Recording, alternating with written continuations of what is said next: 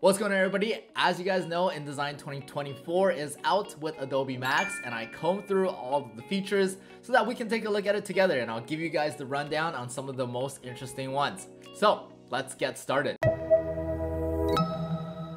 The first of which is going to be a styler for all your text. So this is going to make your workflow a lot faster when you're just trying to style some text. Let me show you what I mean. Here I just have a random story that ChatGPT has typed up for me, and I've basically put it in as its default font as well as its default everything.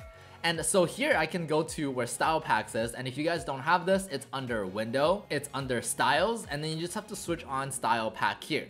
Now, if I go ahead and select everything and I select one that I really like, so for example, this one, it's going to go ahead and just make sure that all of the titles are picked up, all of the subtitles are picked up. You might have to do a little bit of adjustment like dragging out the text boxes, but here you can see that it automatically styled my text.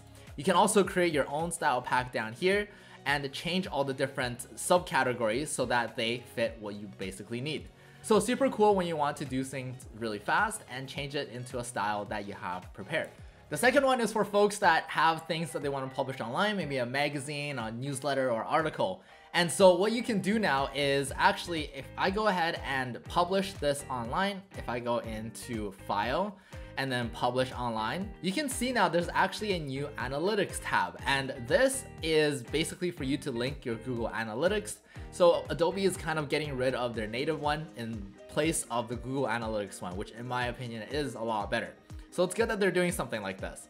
Just to show you guys what this looks like online, they also added features for searching from the document, as well as searching, as well as copy and pasting on your Windows or Mac computer, but you can only search on your tablet. Now, I feel like this is an option or a feature that is long overdue, but I'm glad that they added this in regardless. So for those that favor Google Analytics over what Adobe used to have, make sure you link that for your next online publish. Now, this next one is personally my favorite in the new features, and it is exporting with suffixes in your files.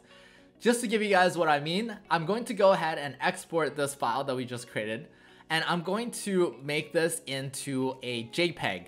Now, this only works with JPEGs and PNGs, not really with PDFs, but if I go ahead and save this, you can see that there is a new option to add suffixes.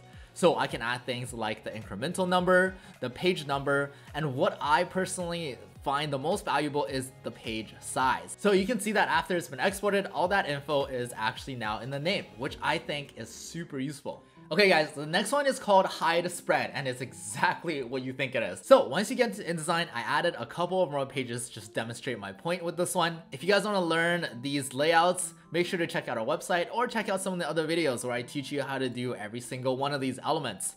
Now, if I wanted to do a presentation, I don't want the second page to show up. I can basically right click on these pages or spreads in the pages panel, and I can click Hide Spread. Now if I use presentation mode, which is the shortcut key Control W, you can see that it will go from the first page and it'll skip that page that I've hidden, and it basically won't show that. So the second spread is basically not here. Similarly, if I want to export this file, I go to File, Export, and let's export this as a PDF this time. You can see that if I open the file that was just exported, it's going to have the first spread or page. It's going to skip the second spread, and it's just going to have the third spread for me, which comes in super handy if you want to hide those draft pages or the pages that you don't want. Hey, are you still sailing the seas with your Adobe subscription? Well, maybe it's time to actually get it. Because of all the cool new AI tools that are out, you can save a lot of time by using Generative Fill in your Photoshop assignments.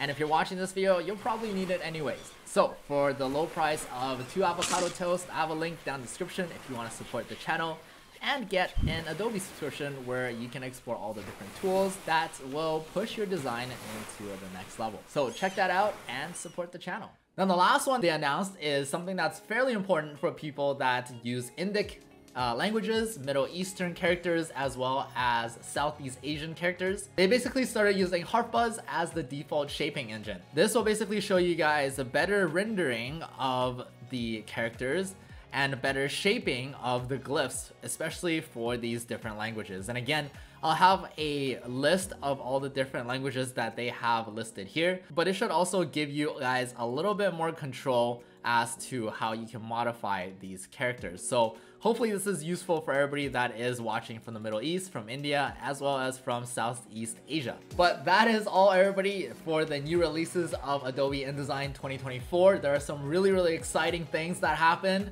Let me know which one you guys are most excited for, and similarly, let me know which you guys did not see that you would love to see in the next expansion. Again, that's all I have for you guys today, and if you guys have learned anything new, make sure you leave a like, subscribe, and share with your friends. Otherwise, I will see you guys in the next one. Bye bye.